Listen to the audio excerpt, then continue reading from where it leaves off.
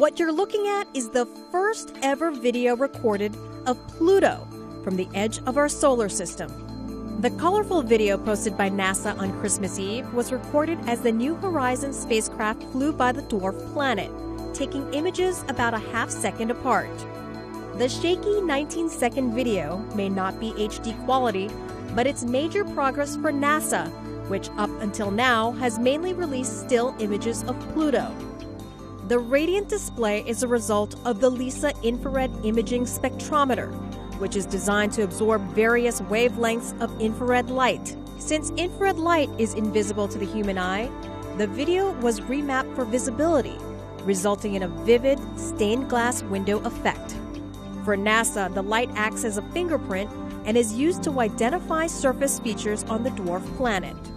In a blog post, New Horizons scientist Alex Parker said that NASA was able to confirm the presence of water ice on Pluto using the data from this video.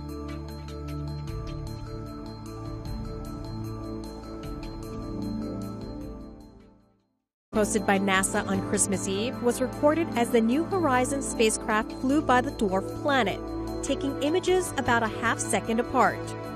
The shaky 19-second video may not be HD quality, which is designed to absorb various wavelengths of infrared light. Since infrared light is invisible to the human eye, the video was remapped for visibility, resulting in a vivid stained glass window effect.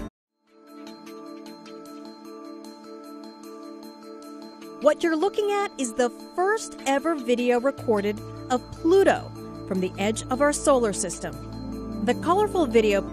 For NASA, the light acts as a fingerprint and is used to identify surface features on the dwarf planet.